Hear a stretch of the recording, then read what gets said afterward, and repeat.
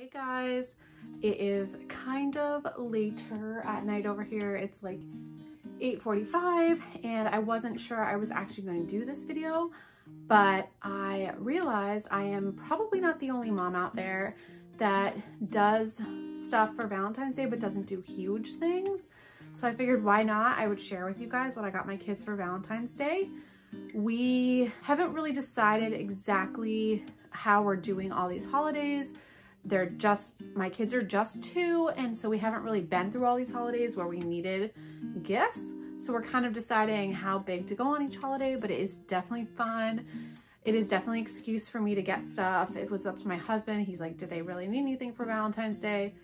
Probably not, but it's fun. So I just want to show you guys very quickly what I grabbed for Valentine's Day. It is not a lot. It is not earth-shattering, but in case you're a mom out there that wants to do something but doesn't want to go crazy, here's some ideas for you.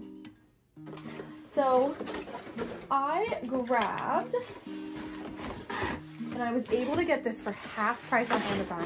What I do on Amazon is when I find something I like, I add it to my cart, I press save for later, and then I can watch the prices. So I was able to see when this went on half price. It is a Play-Doh kitchen creation. My kids are really into Play-Doh, and I feel like we don't really have anything like this. We have little cookie cutters, but nothing like this. So this should be super fun. The only thing I have heard with reviews is that this chocolate drizzle makes a big mess and you have to let it harden. So that might go in the trash, but really I'm not concerned about the drizzle. I wanted the little ice cream maker. So this should be super fun for them. Along those same lines, I grabbed pink Play-Doh. These are like 55 cents at Target.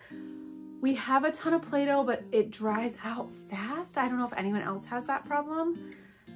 I think sometimes they leave it open on the table and I don't notice it for a little bit, and so it gets dry, but I ended up just throwing some away. So I'm always okay to grab new colors. So we grabbed 2 pinks. I grabbed them each one of these. So they had one, they actually broke it because they looked at it so much. And these are still the board books. They are little mini little first look and find. So each page has Mickey's scene, what you should find. They are very into these look and finds. And I got a mini one and a Mickey one, so they should love those. And then the last thing I grabbed are so cute. So we have a little bookstore downtown that is family owned and we like to support them. And I was walking around in there today and I saw this. How cute is this? So it is a Lego Duplo little train and it has a unicorn. My daughter really loves llamas. She has a little stuffed llama, so I thought this would be super cute. We have a couple Mickey Lego Duplos that this can go with.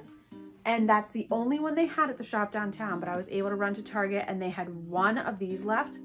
And it is a police car and a helicopter in the same cute little box.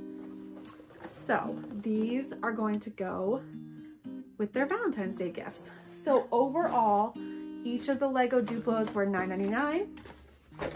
Play-Doh was 50 cents. Each of these books were $5 and the Play-Doh was $7.50.